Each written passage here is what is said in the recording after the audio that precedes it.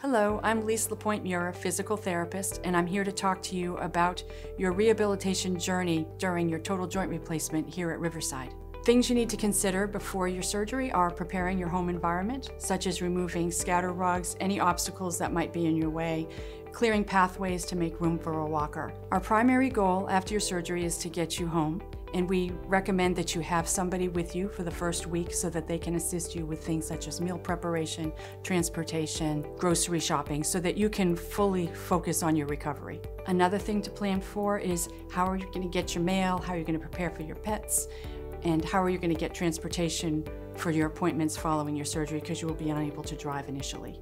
If you have a bedroom upstairs, we suggest that you have an alternative option to be downstairs if possible. However, many of our patients have to negotiate steps to get into their house or to their second floor bedroom, and we ensure that you're able to do that safely prior to discharge home. If possible, it is helpful to obtain equipment ahead of time prior to coming for your surgery. If you have access to a walker, raised toilet seat, bedside commode, that is helpful. But if not, we're able to provide equipment for you prior to your discharge from the hospital.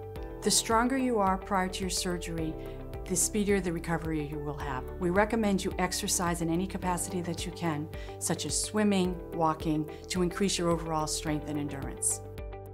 One of our goals in physical therapy is to have you up and moving when you return to the floor following your surgery. You will be given a home exercise program specific to your particular surgery by the physical therapist prior to you leaving the hospital. There are special considerations when having a knee replacement.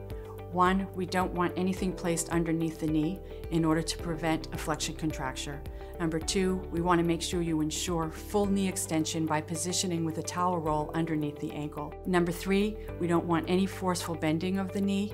We want you to be working on it actively in order to gain your range of motion. After undergoing hip replacement surgery, you will need to adhere to the following 3 precautions for 6 weeks. The first one is no hip flexion beyond 90 degrees. That means building your seat heights up and making sure you don't sit on low commodes, etc. The second one is no crossing of your legs while lying in the bed or in sitting. We recommend that you use pillows between your legs in both of those positions. Third one is no internal rotation or turning your toes inwards. We will review all of these with you during your course of your therapy. We hope you found these physical therapy videos useful. If you have any questions or need any more information, please contact your total joint nurse navigator.